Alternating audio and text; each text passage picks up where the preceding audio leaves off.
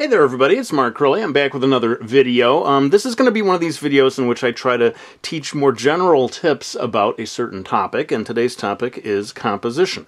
Now, when I first went off to college years ago, and I was very lucky to have the teacher, David Small, who became a kind of a mentor for me, one of the things that he said I really needed to work on at that time was composition. Now, for those of you who don't really understand what is meant by composition, it's sort of the arrangement of items within your frame so as to make it more pleasing to the eye. And sometimes when you're just starting out as an artist, you tend to, say you have a sketch page, you know, a sketch pad, and you've got a blank page.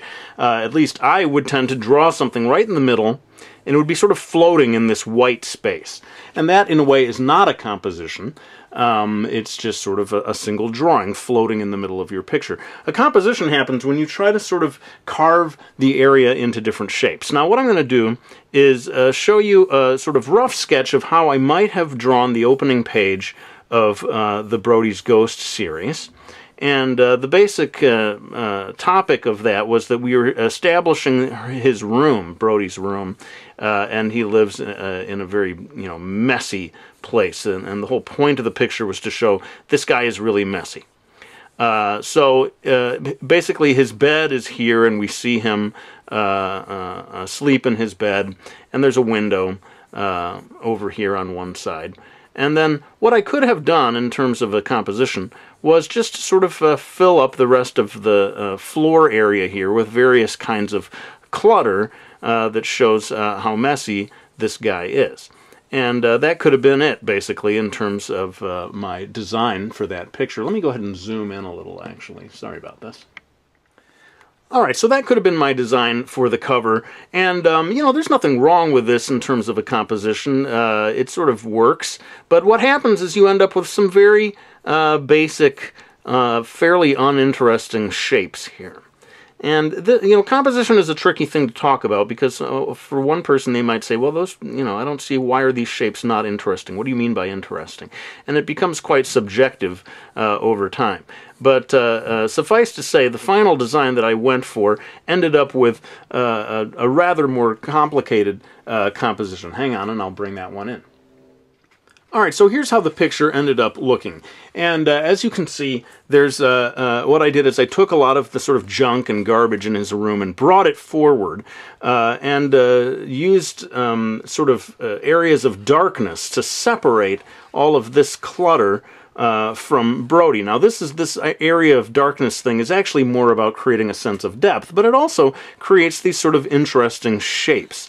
And, as the art instructors told me over the years, the eye enjoys sort of swimming through these different areas. And, in the end, basically you're thinking about what is the point of the picture. The point of this picture is to show how messy his room is. And I hope you'll all agree that this one actually sort of strikes you as more of a messy room than this one would have.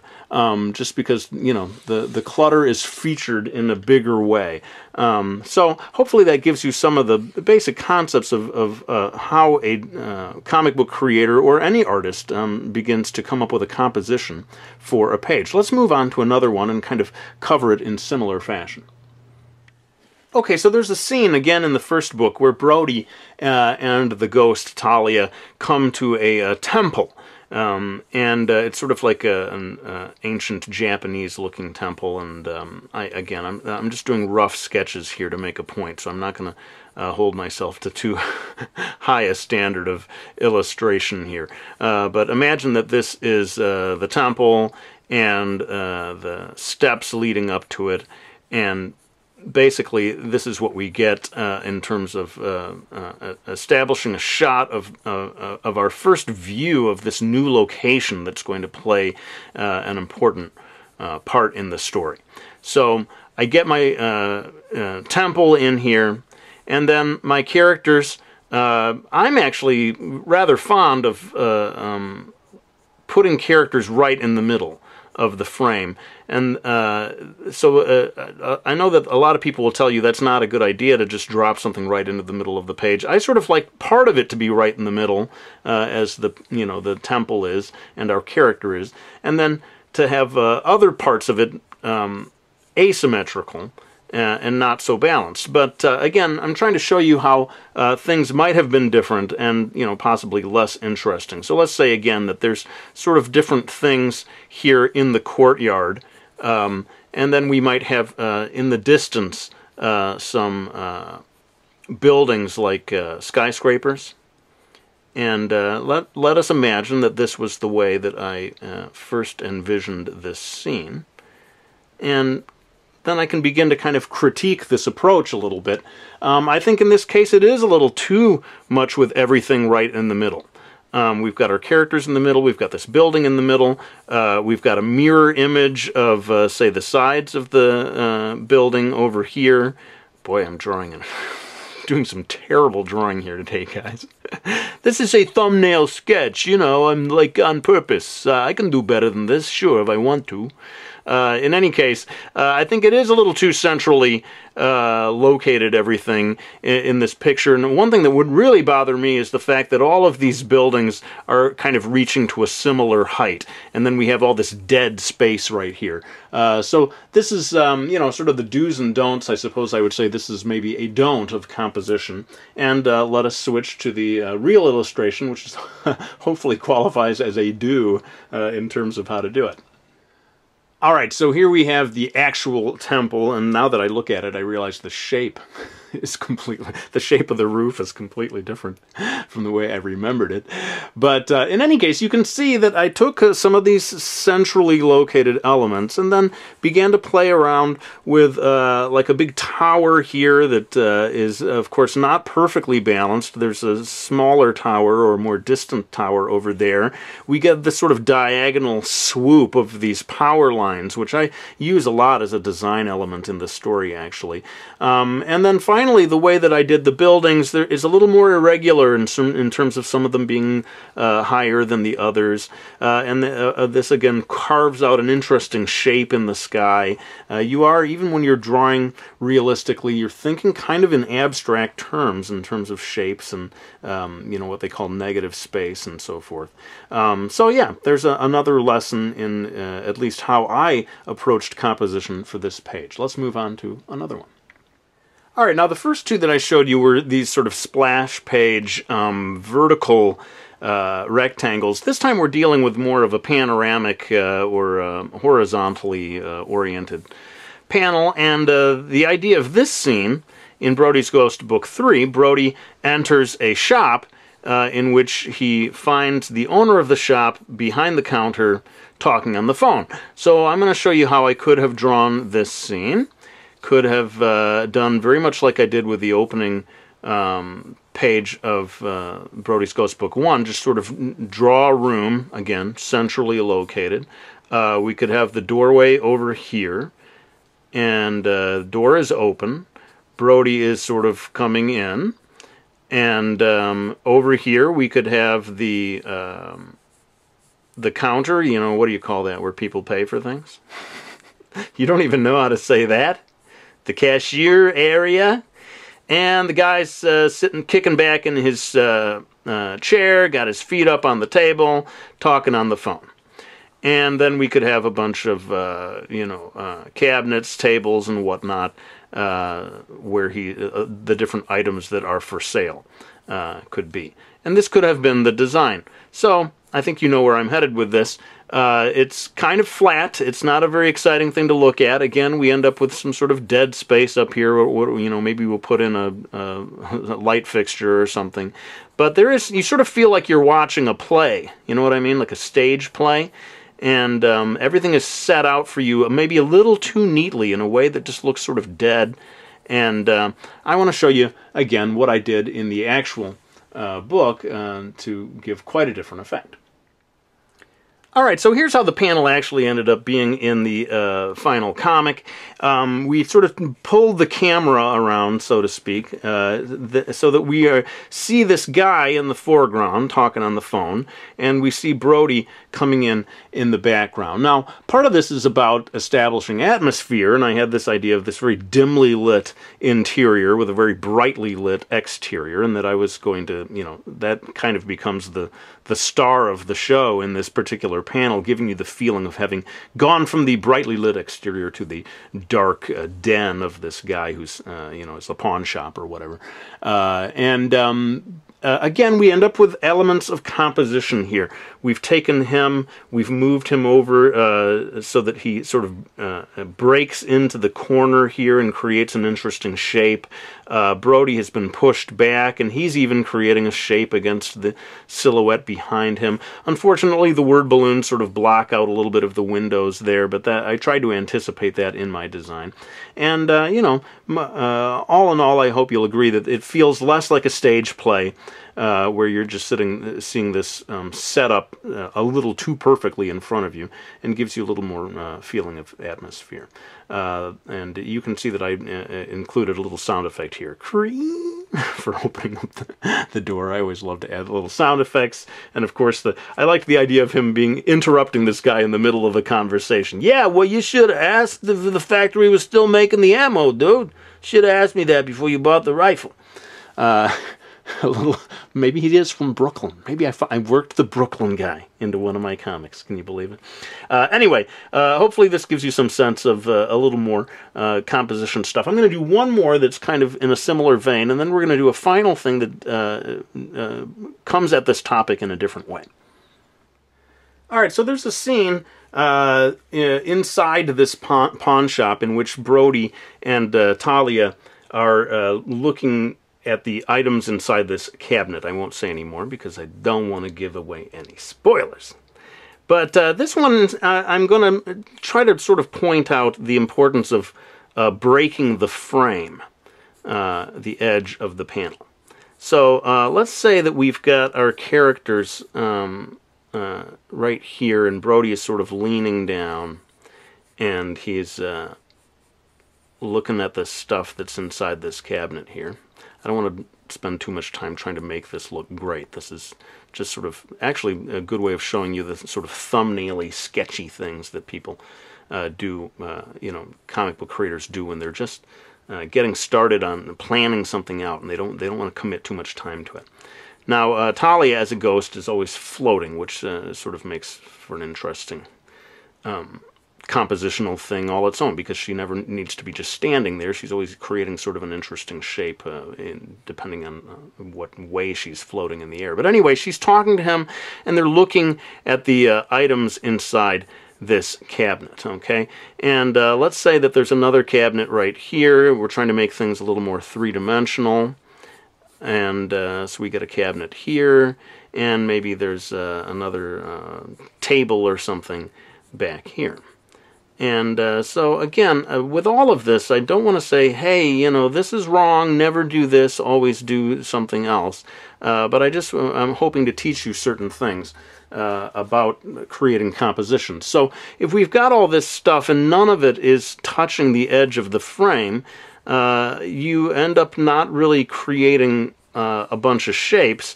You'll have one gigantic area of air here behind them and the big area of the floor. And somehow there's just something a little undramatic about this scene. Now what I want to show you is the way that I did the final picture. I'm going to go ahead and pull this in. And you'll see that we moved in closer on the figures, right? So that we allow her head to be cropped off by the top of the frame. His legs get cropped off at the bottom. The part of this gets cropped off. You get something in the foreground here. And you just end up with more interesting shapes that way. It's hard to sort of, you know, put an actual definition on this about what makes for an interesting shape versus what doesn't. It's of course all a matter of opinion. You kind of know it when you see it, but hopefully you would all agree that this composition is more pleasing to the eye than this one that again sort of has this staged feeling to it. Now I'm going to move on to, oh actually I wanted to show you, hang on just a second, I'm going to show you the way that I ended up using this in the book, because there's all these word balloons and it ends up being a little bit different, because looking at this the way it is now, it feels a little lopsided, like all of the interest is over here and then we got this big blank space. Well, I'm designing in anticipation of word balloons. Hang on, I'll show you how it ended up in the book. So yeah, one of the unfortunate necessary evils of comic book storytelling is you have dialogue going on. You need sometimes to obscure your artwork with word balloons. Well, I knew that she was going to be speaking at length in this panel, and that's why I didn't put anything of great interest in that one area. I knew it was all going to get just covered up with word balloons anyway. Interestingly, though, I did, as you can see, create this sort of rectangular shape here that ends up being utterly obscured. It was kind of a waste of time. I don't even know why. Why did I put the extra 15 minutes into doing that? It probably only took about 2 minutes anyway. But so this shows you how within the realm of comic book storytelling, your compositions do have to sort of take into account the word balloons that are to come. Now I want to move on to the last part of this video, which I think is going to be kind of interesting, in which we compare lots of different compositions that use basically the same elements. Alright, so here's a panel from the very latest Brody's Ghost, Book 4, in which we see Brody walking along and coming to this bookstore. And in a way, this is kind of that, I told you about the stagey theater-style layout. This is a kind of deliberately flat image. And sometimes you just want that effect, and that's what I wanted for this. I wanted the reader to just sort of observe the different rectangles, the way they carve up the space, and create this feeling of stillness, right? It's sort of like a deliberately boring looking scene, just because of the pacing of the particular part of the story. But anyway, I wanted to show you that having the character here, having all of this sort of darker, more interesting detail pushed over to one side, creates a slightly awkward composition, I think. And you feel, why is this space so dead here? What are you trying to achieve with that? And the truth is, if we were to move that guy over a little bit like this, I think it would sort of balance things out a little more. It would be more pleasing to the eye. Again, all of this is sort of up to personal opinion. So some of you may say, well, actually, I like this version better. And there, who's to say what's right and what's wrong? But for my personal tastes, if I were laying out this panel with just these elements, this is probably closer to what I would end up doing. In fact, I might push him a little further over to one side. Let me show you a few other things that are based on this same page. Now here we have the same scene, but imagining that all we had was this sort of more squarish panel, and for whatever reason we wanted the Koyama coffee shop to take up most of the space. My problem with this, actually, and it goes beyond composition, it's just a matter of clarity. Putting him right here, it's hard to see his silhouette against the background. He's sort of disappearing into the building, and if you sort of squint your eyes, he truly does sort of disappear, and you don't see him there almost. So forced to, again, work within these constraints, I would probably bring him back a little so that he has a clear silhouette and is not blending into the background. So I don't know if that even counts as composition, but just a little sort of drawing design tip that you mostly are going for clarity when it comes to storytelling. You want the reader to immediately see the various elements. Now I have one final version of this to talk about yet another aspect of composition. Okay, so here's one last one in which we see the frame with most of it being taken up by this wall, and there's something a little awkward about this composition for me. It's all personal taste, of course, but I feel that it's not decisive enough. It's like he's almost in the middle, or he's almost a little bit off to one side, but he's neither of those things, and as such it irritates me. I want the artist to have made a bolder choice. And a similar kind of a thing is happening here. We have a sliver of building giving us a sense that he's about to enter into a new area here, at least one that's more interesting than the wall. But we haven't really given very much of that. It's a sliver that is very nearly the same width as this sliver of road down here, and again, it just creates this kind of perfect square back there that's not very interesting to look at.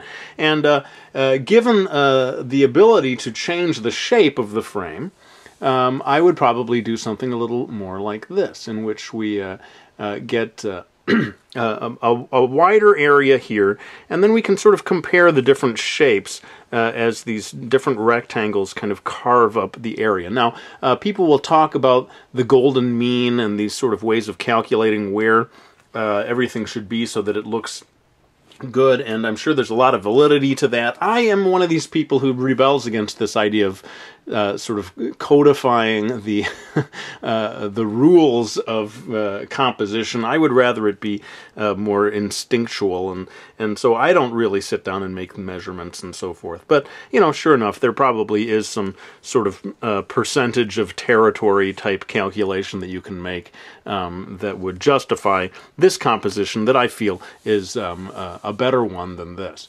But anyway, that was my attempt to make a video about composition. Let me know what you thought. These videos in which I just sort of impart my knowledge to the best of my abilities, they do not tend to get as many views as my regular videos, but I notice in the comment section people will tend to say things like, oh, this I find actually more useful than your step-by-step, line-by-line videos. So I was encouraged to do another one of these, but suffice to say, next week I will be back with one of my more traditional videos showing you how to draw something.